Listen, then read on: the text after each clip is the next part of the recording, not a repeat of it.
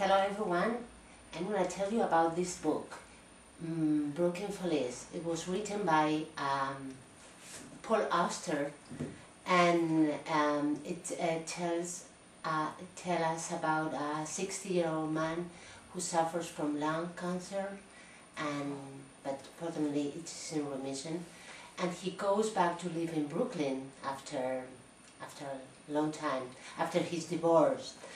And well, he's looking for some peace to die there, but doesn't happen.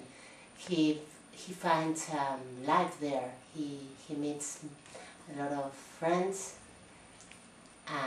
quirky New York people, and well, he gets in love. He marries. He gets in touch with his nephew Tom, who's also seemed to have give up in life, and he tries to write a book about human folly, and he tries to make account about every stupid thing he's done in his life.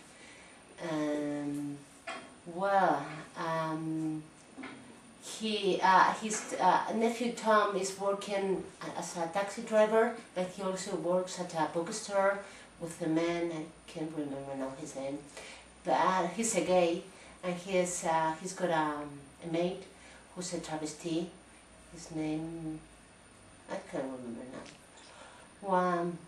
They go to a trap looking for a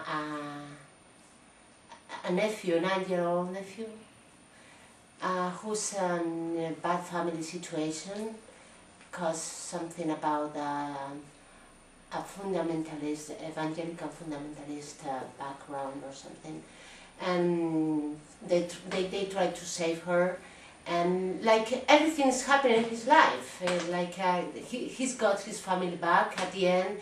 His daughter Rachel, who's been far away from him for a long while, she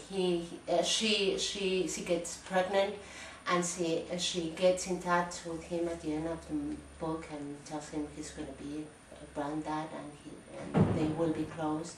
He also gets married, so everything happens to him, and nothing compared with he was expected, and that's all.